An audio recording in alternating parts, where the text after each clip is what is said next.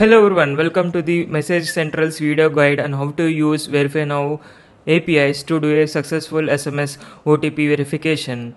I am Vasant, I am a full-time software engineer. So today in this video, starting from what is Message Central to how to successfully send an OTP to a user and successfully authenticating it. Message Central is a CPaaS solution, basically, which stands for Communication Platform as a Service, where they offer SMS OTP APIs, OTP APIs, and even WhatsApp Business APIs. So after you complete your sign up process, you can log in into your dashboard using your credentials, and you can easily get started right from here. We're going to integrate all those SMS OTP APIs using the Verify Now API documentation. I will leave a link through this documentation in the description box below. Please go through this documentation and please use this as the single source of truth while you are trying to integrate your APIs. So before integrating their APIs, let us understand how the SMS OTP verification works. So here in this picture, we have an user who is the actor, and the actor will interact with the client-side application. It could be your mobile or web app using the interface, and this application will be responsible to communicate with the Message Central service or your backend. So firstly, we need to authenticate ourselves with Message Central. So for that purpose, we need to use an API called Generate Token API. So we call an API, and this Generate Token API will give us an API token in response, and our responsibility is to use this token as the authentication header to the rest 2 APIs, which is Send OTP API and Validate OTP API. Once you have the token with you, user will click on, let's say, he will enter some mobile number and click on Send OTP. So our responsibility is to take that mobile number, and if needed, you can specify an OTP length. It could be 4 or 8 or 6, and you can hit this Send OTP API from your backend servers. So this End OTP API from Message Central will give back some response along with the OTP.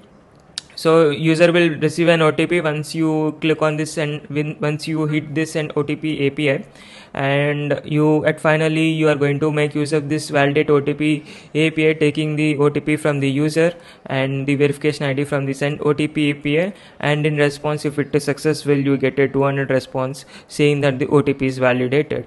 And finally, you are going to send the verification response and successfully authenticate your users.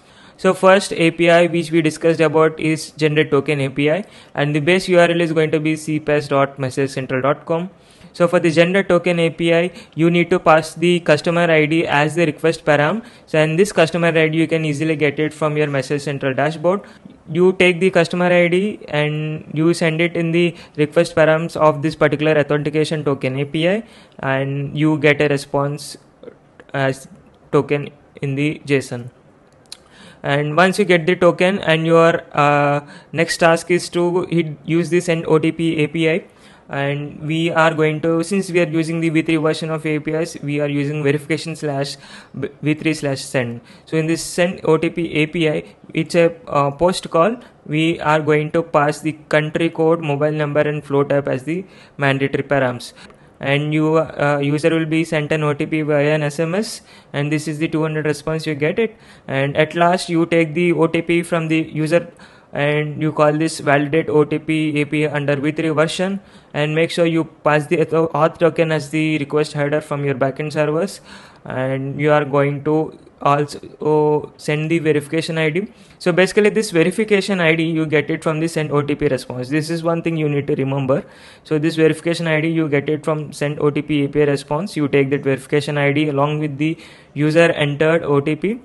You send it to the Validate OTP under v3 version to the Message Central servers, and if the OTP is successful, then you get a 200 success response along with some metadata. For the latest v3 enhancements, we have some cool new features, which is customizable OTP timers. Yes, you can customize the OTP timeouts. You can also it also provides adjustable pricing models, versatile delivery options, and multi-channel strategy.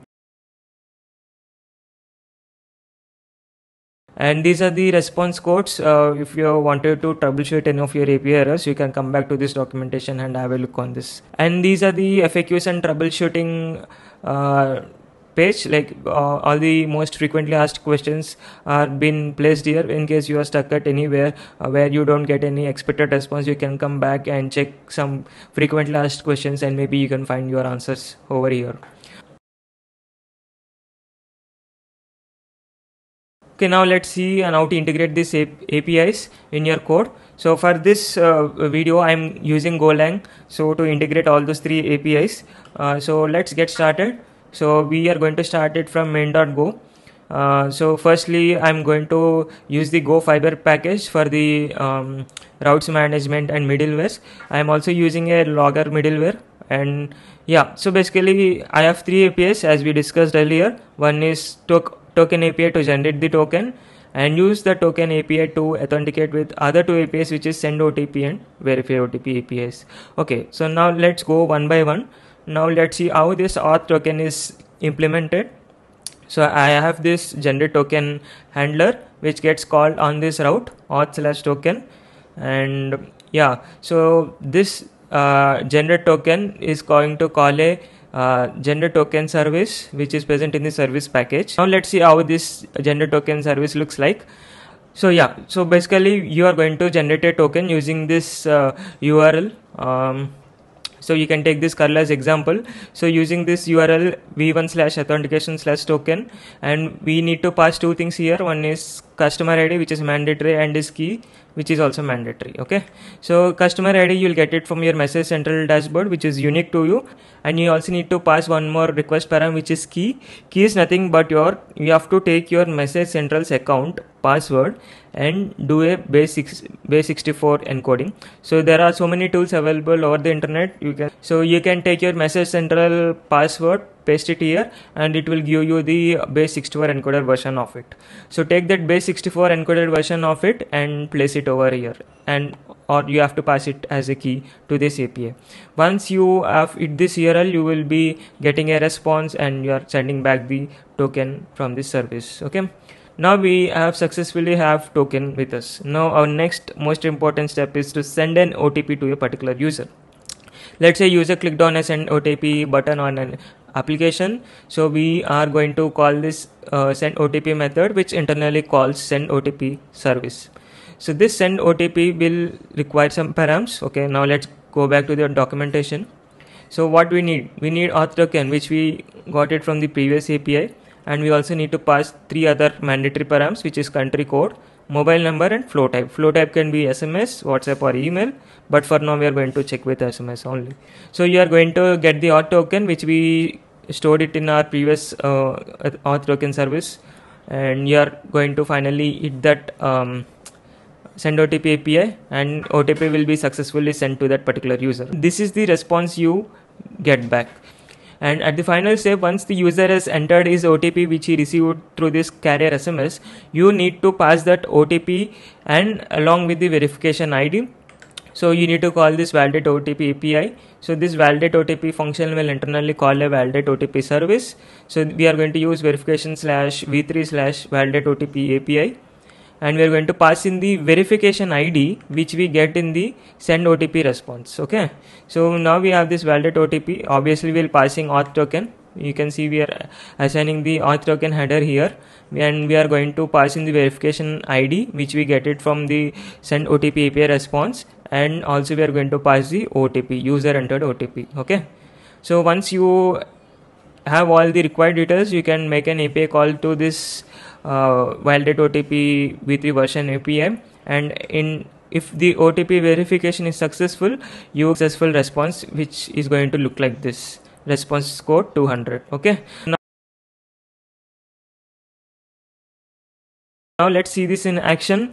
Now I have this Golang service running on my local with the go run main.go. So I have this generate token, which is a post call. So in this generate token, I am passing some data.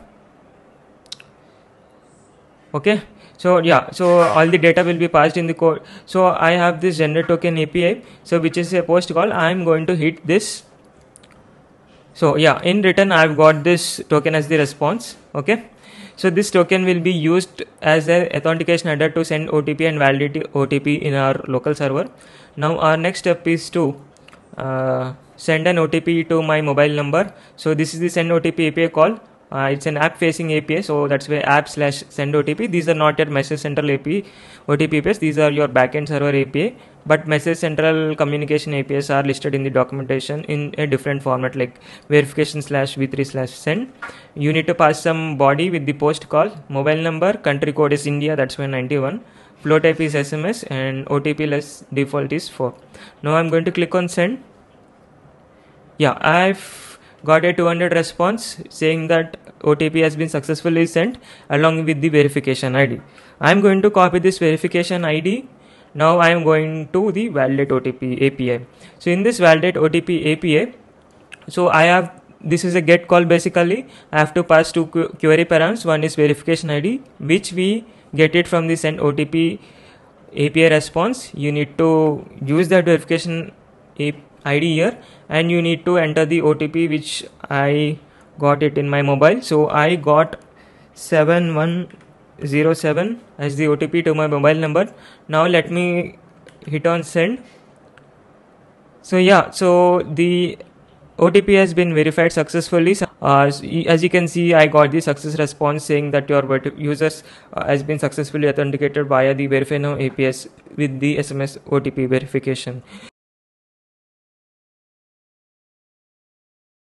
And for those who wanted to migrate from V2 to V3 APIs, so please go through this documentation. It's very straightforward. You just need to replace your endpoints from like earlier it used to be a different endpoint, but now it is verification/v3/send, which is a part of V2 to V3 migration.